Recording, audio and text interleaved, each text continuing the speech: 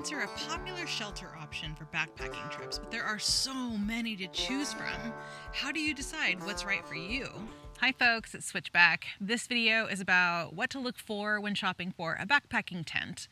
I'm going to try to cover as many possibilities as I can, but what's important to one person is not necessarily what's important to someone else, and if I missed something, leave it in the comments below. I'll put links to my tents and to other popular tents down in the description below.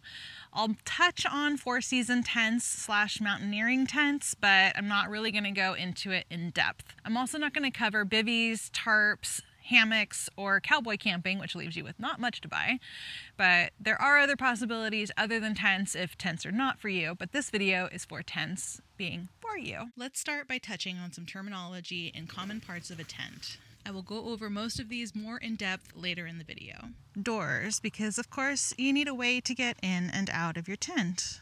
A vestibule is almost like a little mudroom for your tent, an extra space for your shoes, pack, etc. Vents can improve breathability and reduce condensation that can collect along the inside of your tent overnight. Guy lines, which are any kind of lineage that's holding up your tent or giving it more airflow. That also includes what I have on the corners of my X-Mid here, and you can see that I am a big fan of adding it to the corners of my tent because a lot of times it does come in extra handy when you can't just stake anywhere. For example, when I was staking out this, there's a big old root that was really hard to work around. So thankfully I had that extra length. And if you would like to see how to change that out on your X-Mid, you can see that up here.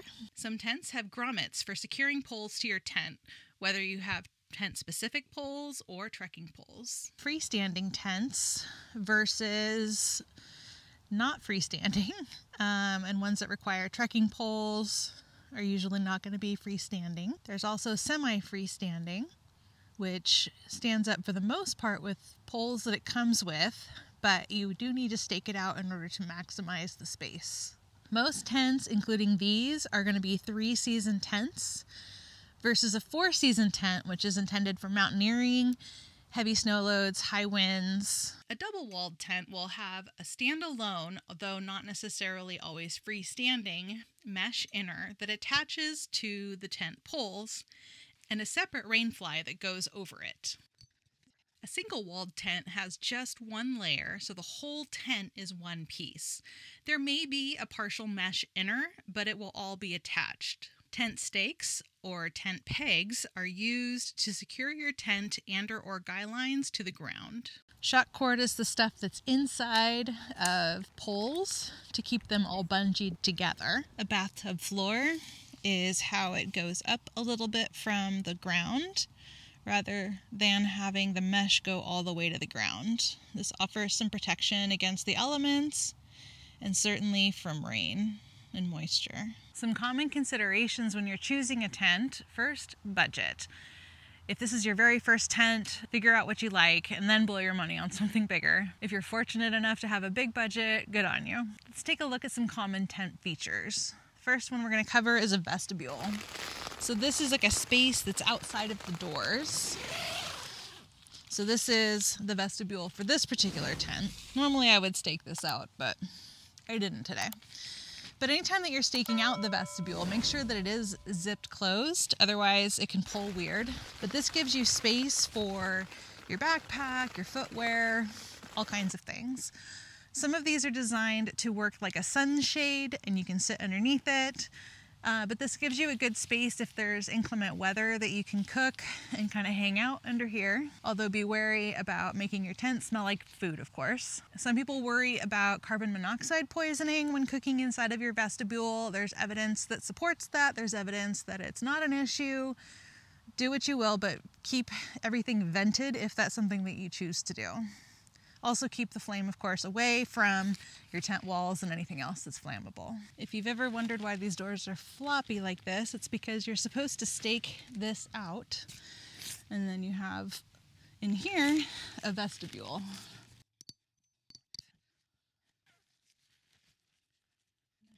When you're thinking about doors, how many doors do you want it to have? Do you want it to have 1 door, 2 doors? It's nice to have 2 doors when there are 2 people, but when it's on the sides, versus on the end. That makes a difference.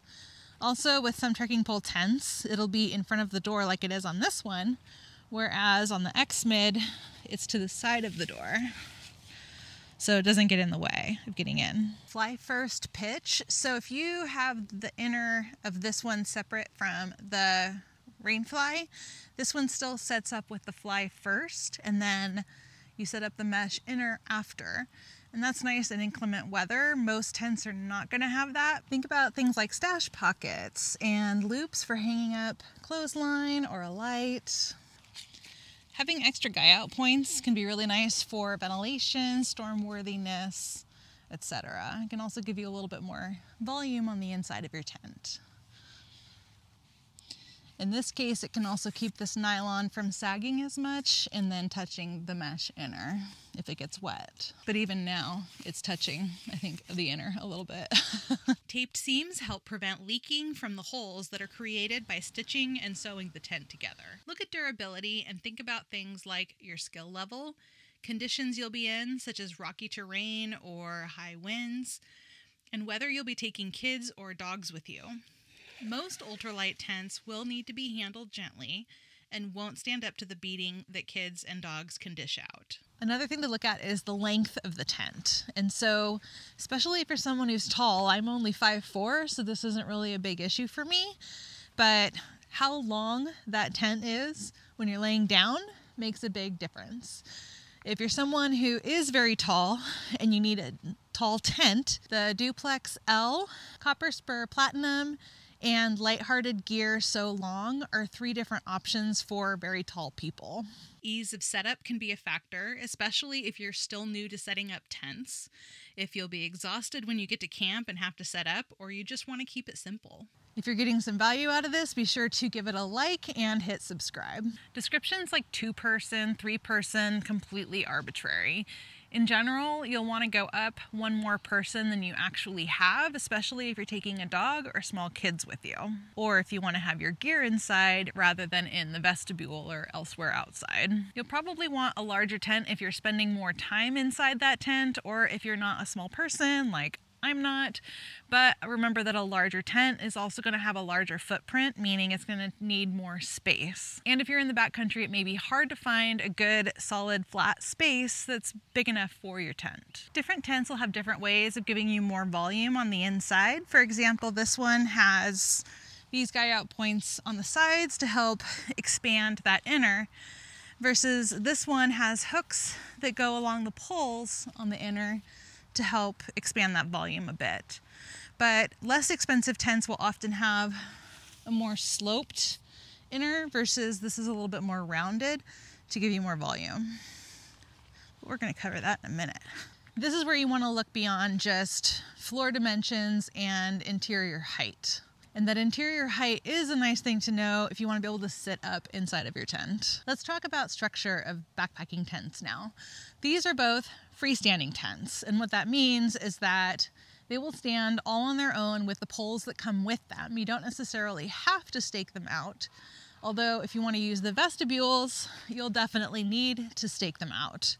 And if you don't want them to roll off or go floating away in a good wind, you'll also want to stake them out. And you'll even see videos on YouTube of them floating in the air.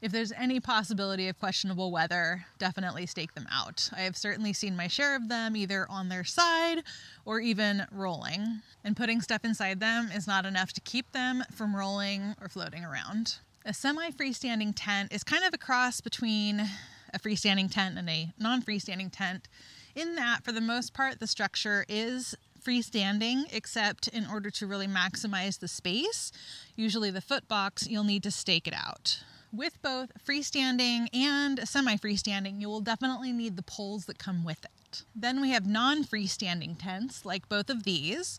Most of them will work with trekking poles, although you can buy specific poles for them if you want to, but they will absolutely require being staked out in order to stand up. Next topic, single-walled tents versus double-walled tents.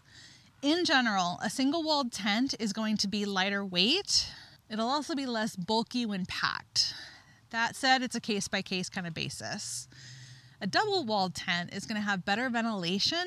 You're going to have that mesh inner and then a rain fly over that. And since you have that separated layer, then condensation will stick with the rain fly rather than on the mesh inner, and it becomes less of a concern.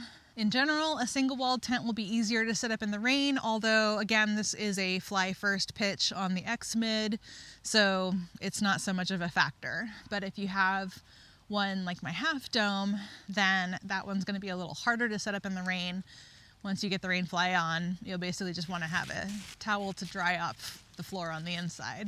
With a single-walled tent, it is easier to wipe down the condensation versus with a double-walled tent where there is mesh in between.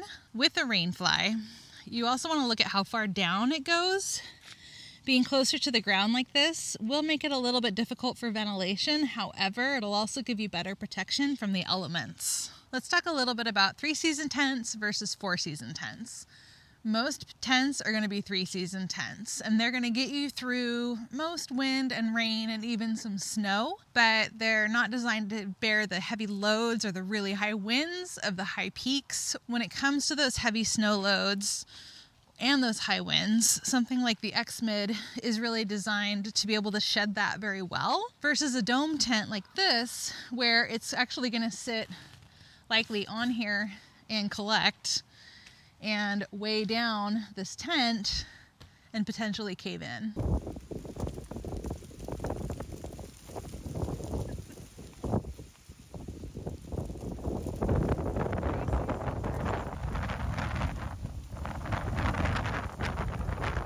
On a 4-season tent, this solid part would go in or go up a lot higher, and there would be a zippered window over the zippered cover on the inside of this window. There's also less ventilation, and it gets a lot warmer inside, which is great if you're in deep snow, not so much for the other 3 seasons. But that gives you a lot more protection against those elements, and that includes your snow, your rain, sand, and dirt. 4-season tents also tend to be heavier and bulkier and just plain not practical for most backpackers, and certainly not for your very first tent. If you're looking at going with a cheaper option for your tent, here are a few things to think about when you're comparing it with a more expensive tent. If it's a double-walled, which it most likely is, how far down does the rain fly go? On a lot of these inexpensive tents, they have a very small rain fly that doesn't offer a lot of protection. Additionally, depending on where you're going and how small the insects are, the no-see-um mesh is a much finer mesh on a more expensive tent in general than it is on a less expensive tent. For example, you can see the difference on the X-Mid here versus on my Trekker 2, which is a $70 tent, $300.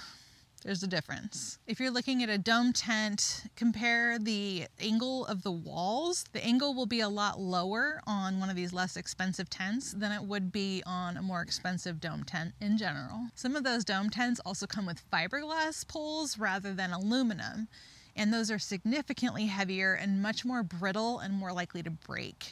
The material on less expensive tents is generally a DWR treated polyester with polyurethane as the treatment, and I know that I have seen it peeling off of those tents after a few years of use. There are several options of materials that tents can be made out of. One of them is Dyneema. This is the strongest option on the market. It's lightweight, it's waterproof, but it's also see-through in general. It's loud and very expensive. When it's being sewn, the holes that are created along those seams can pull and enlarge over time, but they can easily be repaired with the proper tape. Most tents you're going to see on the market are made of sil nylon, which is a silicone-coated nylon. It has a silkier feel than polyester. It's more durable, but it also stretches and weakens when it's wet. You can also get leaking along those seams, which means it can sag and touch the inner mesh and get stuff wet, so you may need to tighten those guy lines if it's raining. You can get leaking along the seams, but a good tent will have taped seams and it'll be designed to mitigate this. The material thickness is often measured in denier. Higher denier will be stronger, more robust, but also heavier. Sil poly, which to my knowledge is pretty much just the X-Mid as of filming this, does not stretch or weaken when it's wet, very waterproof, and is also measured in denier. Tents will also be different sizes when they're packed, and it's nice to have the option to put it inside of your pack. It's also okay to put it outside, and especially if it's packed up wet, you'll want it on the outside. A footprint or ground sheet is an optional sheet that can go underneath your tent.